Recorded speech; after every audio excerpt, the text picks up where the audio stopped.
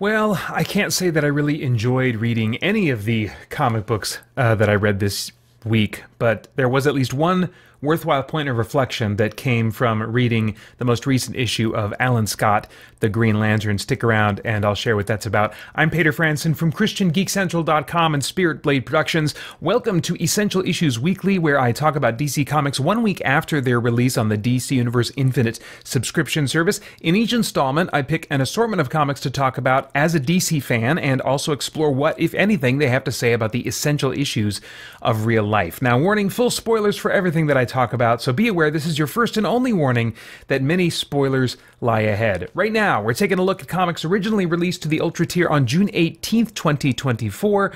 All of them published May 21st, except for Alan Scott, The Green Lantern, which was published on May 14th. So let's go through each of these one at a time. The first one, Green Lantern War Journal. We're getting some insight to this Revenant Queen and this interdimensional evil that John Stewart is up against. Honestly, it's felt like conceptually kind of too far off the beaten path for a while now in terms of the enemy that he's up against.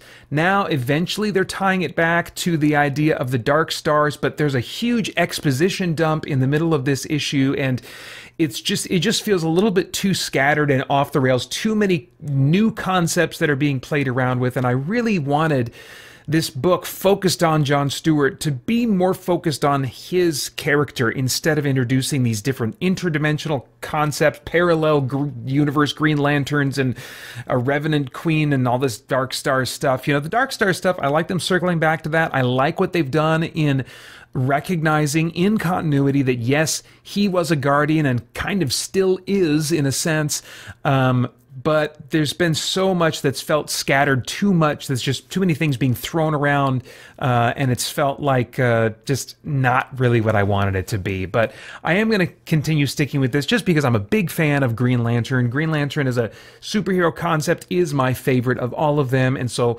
they're almost always going to be able to have me as a reader, but this is definitely not the kind of storytelling that I typically like. So that's Green Lantern War Journal number 9. Next up is Nightwing number 114. This is part 1 of 5 in a new storyline called Fallen Grayson that is finally addressing the fear of heights that Dick Grayson has been struggling with. It started back, and I want to say, I think they said issue 107 is when it started. We started seeing glimpses of it. Now they're really going to deal with it properly. He is coming back to Gotham and being part of, like, leading an event, what do you call it, like speaking at an event for the Alfred Pennyworth Foundation, a big charity event and stuff like that. Well, this secret evil organization that's been ripping the hearts out of people is starting to reveal themselves in this issue. There's still a lot of setup going on, especially in this first issue being the first part of a storyline. And so, like many comics that I read this week, it felt like it was over before it was really getting to some meat and really bringing about some change and advancing the story. So that was a little bit frustrating, but I do appreciate that they're zeroing in on this fear of heights thing. Dick Grayson is also questioning his role as a hero a little bit when he mistakenly attacks someone who was running away. It looks like, I'd have to look at the pages again, I can't remember, but it looks like they stole something, but he mistook them as a violent criminal when they reached in their coat, and actually they were just pulling out like this frozen meat that they'd gotten instead of like a knife or a gun, which he was so used to assuming would be the case. So I think there's going to be some introspection in terms of like who he is and how he thinks as a crime fighter. And maybe that'll tie into his fear of heights and the resolution of that. Anyway, so I'm pretty invested in this point, and it seems like a good jumping on point for people that are new to Dick Grayson as well, because there's an opening flashback that takes us all the way back to when he was a kid in the circus, and just kind of like a formative moment in his past. So I think 114 is a good issue of Nightwing to jump on if you've been a little curious for a little while now. All right, moving on. Superman 14. This is continuing the House of Brainiac storyline, which this issue is, a lot of it's a big, punch out between Superman and Lobo. And I've already said before, I'm not really a fan of Lobo, and the fact that there's a whole race of him that's in play now, like, I'm not really into that. The one thing that did stand out to me that, not in a good way, was the thing that Brainiac has been cooking up, and like he's going to create something. He's gathered all this knowledge, but there's something he has to do. He feels compelled. What is all of this leaning toward? And it looks like it's leaning toward him creating a Brainiac queen or something. I mean, I think that's what he called her, as a queen. And I'm like, this is giving me weird, cheesy Bride of Frankenstein vibes, and maybe that just seemed like a really cool idea to them, and maybe it's resonating with a bunch of other readers, but for me, I'm like, there's just one too many things here that are just on the edge of silly, and so I like Brainiac as a concept, but I'm not liking this story that's really focused on him. Next up is Titans 11, where we get a new villain, I can't remember what her name is. Anyway, in the opening pages, we see that once upon a time she dreamed of being a Titan, entered into a mysterious program that allowed her to be experimented on, and it went south, but they saved her brain. And years later, Dr. T.O. Morrow, I believe it is, gave her basically an android body that mimics all the powers of the Titans, and she's been brainwashed to think that her heroes, her idols, the Titans, have been replaced by evil android replicas, and she needs to go and take them all down and rescue her beloved Titans. And so I think it's a really interesting premise for a new villain. There's still this thing going on with Raven having been completely overtaken by a demon, and so it's not really Raven that's behind the wheel. I'm wondering if that would be working better for me if we just lean totally into that story instead of slowing things down by introducing this villain of the week or villain of the, I don't know, season or something. Maybe this will play into that storyline in ways that I'll appreciate. I do kind of like this concept of a villain, but I kind of wanted to get this Raven story just played out and done with, because frankly it wasn't super interesting to me. Anyway, I guess that's all I have to say about Titans number 11. Then we've got Wonder Woman number 9, where she's still going up against this villain, the Sovereign, and she has been captured now. And as we saw in a previous issue, she was being kind of brainwashed into believing that she was a 1950s housewife with Steve Trevor as her husband, and she kind of broke free of that kind of oppressive ideology being forced upon her. But now she has gone into this mental survival state where she is choosing her own kind of fantasy. And so the whole issue is her really kind of coping with being in complete isolation, maybe even in complete darkness. I don't know if she's undergoing sensory deprivation. It really all takes place inside of this mental world. And in this mental world, where she's more in control, Steve Trevor is much more of an equal partner. But they're really leaning into, and I'm grateful for this, the relationship between Diana and Steve. Like, this is something that is valued and seen as pretty core to Wonder Woman mythology, in the same way that like Superman and Lois are. That relationship is pretty core to that mythology. And Steve Trevor has not always been treated as core to Wonder Woman's mythology and her lore and her story, but it looks like they're really valuing that now. Wonder Woman, certainly as a character, seems to see things that way, that it's very important that Steve be in her life. But what that dynamic is something they've been playing with, and certainly we are dispensing with the idea that she is going to be subservient to him in any kind of like a traditional 1950s wife kind of way. But there's also a rejection of the idea that Diana would need anything from Stephen. And depending on what is meant by that, it could be a healthy attitude or an unhealthy one. In terms of what I think we see in biblical marriage, even though that's not what's going on here, I'm just trying to figure out, okay, what is the healthy ideal? Biblical marriage, as I see it, is this partnership between a husband and wife in which they are many times submitting to each other. Of course, there is language that ultimately leads to the idea of the wife submitting to the husband, but then also there's the idea of the husband loving his wife as Christ loves the church and gave himself up for her. So if that's not submission and self-sacrifice on behalf of another, I don't know what is. And so I think that, loosely speaking, we can say, yes, there is meant to be this serving of each other, providing for each other, helping, partnering with each other. Does that mean it's healthy to need each other? Well, I think that as spouses, we ought to be dependable and able to be depended on. But is it healthy for us to need to depend on our spouse? Well, it depends on where you take that. Ultimately, we need to be depending on Yahweh. We need to be depending on God as the ultimate provider and sustainer and shelter and comfort and all the things that we need in life. We ought not to be looking for our ultimate sense of security in our spouse, but rather in Jesus. So there is a sense, I don't know if this is the way Diana and the writer mean it, but there is a sense in which it is healthy to reject the idea of needing our spouse. Again, depending on what we're talking about there. Diana clarifies what she means a little bit by saying to this figment version of Stephen in her imagination that is a coping mechanism right now, she clarifies saying, this is not needing you being here, me conjuring you to be here. This is not needing. This is only not wanting to be alone, which of course is very understandable. Anyway, interesting stuff thematically going on there. I think I could have done without an entire issue being given, especially after the 1950s one, you know, 2 issues like this that are all basically inside of her head. I kind of want to move things forward and have the situation with the sovereign move forward and get resolved. It looks like, based on the tease at the end of this issue, that she's coming out of that mental world that she's in, and she's ready to, you know, see, okay, sovereign, now what have you got?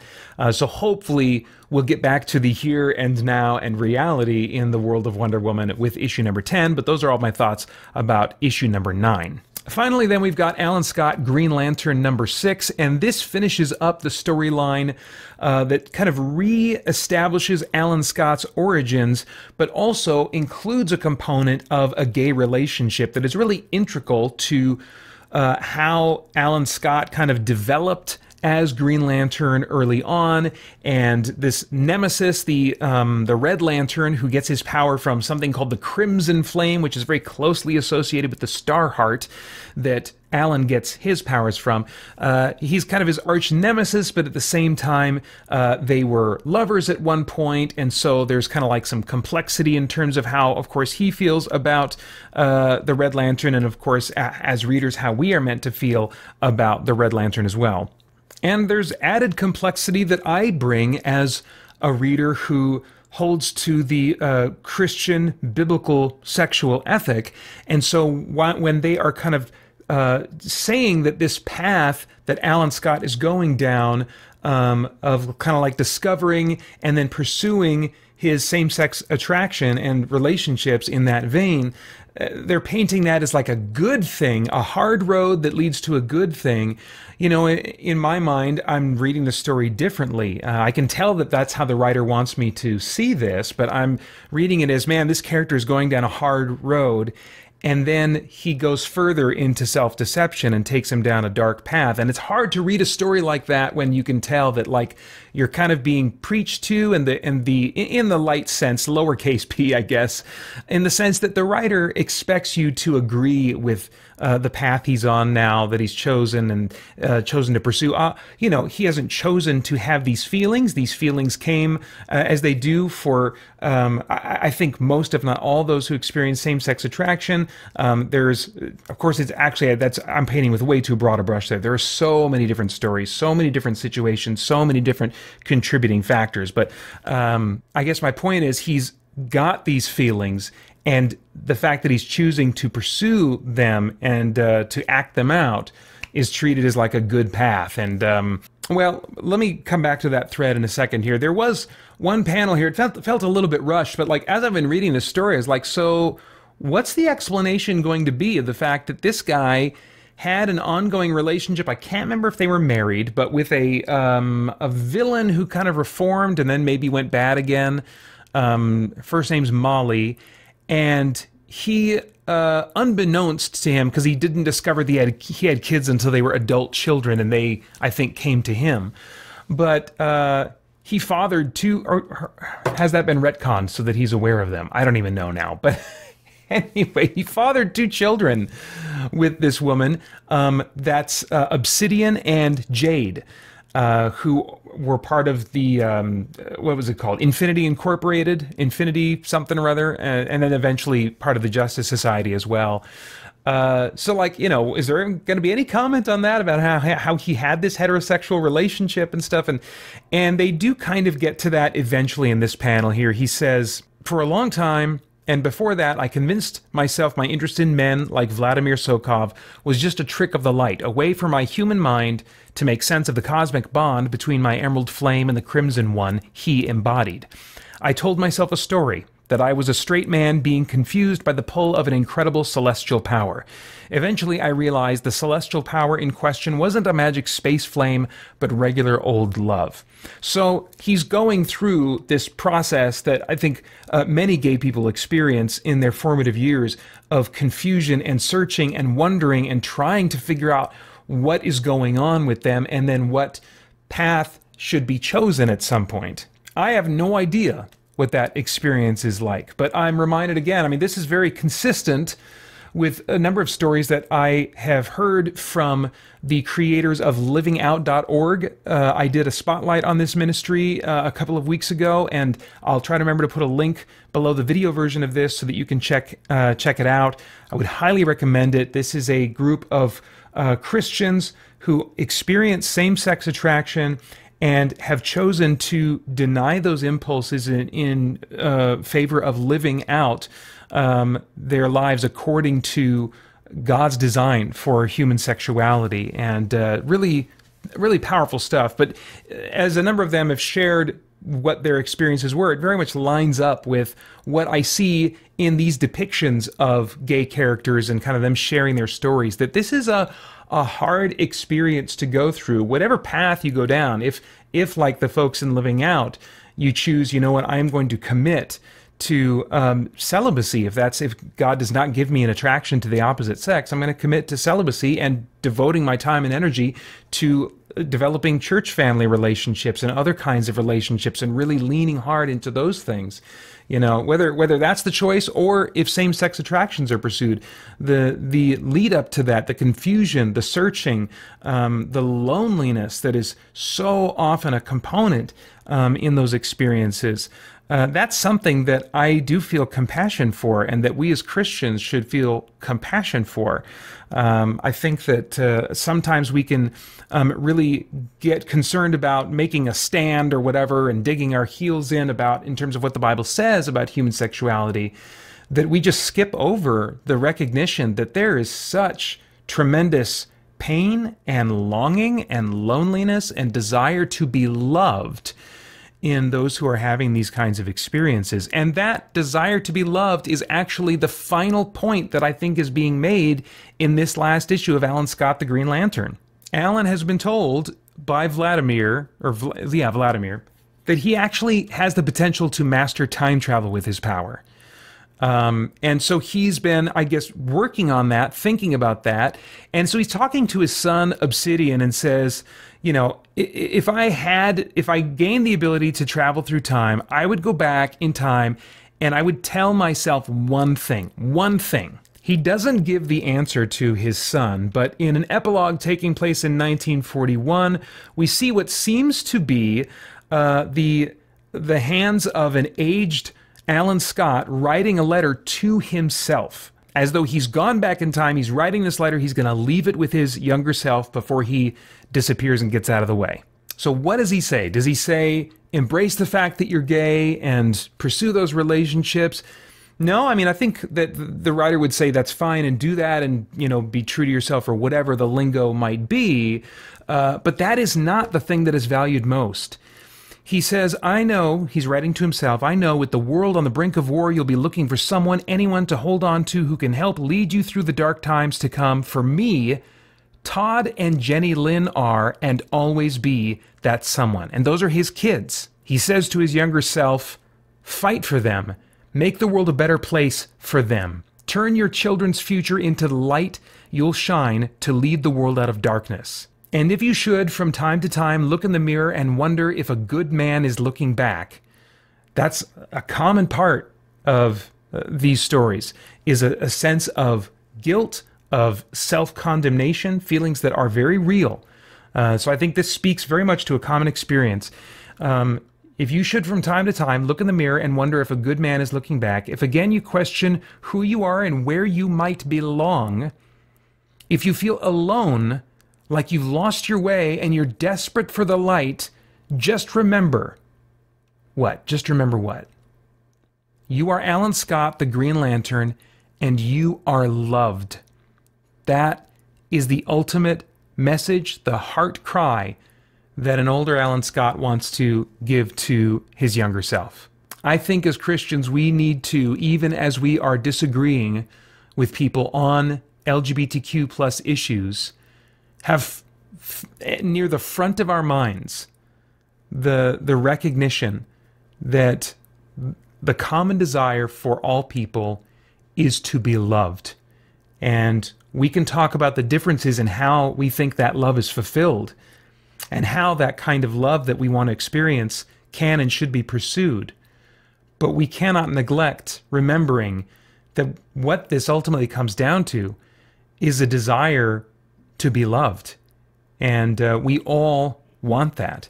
Again, a great resource, better than anything that a dumb thing that I would try and share, even though I do my best. Better than anything that I would share on this subject would be livingout.org. Check out the Spotlight video I made about them. They're a fantastic resource. So yeah, my ring selection for this week is the Indigo Ring of Compassion, as you might have guessed.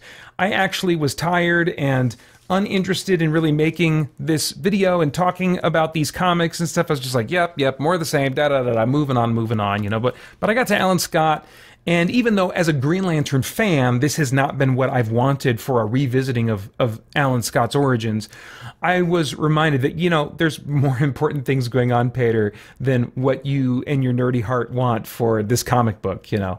And even when we're not feeling like it, we need to remember compassion, and we need to employ it and turn to Jesus to help us grow in that. So anyway, I just knew that the ring selection this week had to be the Indigo Ring of Compassion. All right, I think that's all that I have to say about comic books for now. Which of these books, or maybe some that I didn't mention that came out this week, has your attention, and why? I'd love to get your thoughts and reactions, as always, in the comments below. Remember to check out christiangeekcentral.com for tons more content. Thanks for watching. Bye-bye. For more chat about geek entertainment, answers to your questions, and news from the wider world of Christian geekery, get the Christian Geek Central podcast today on iTunes and other podcast services.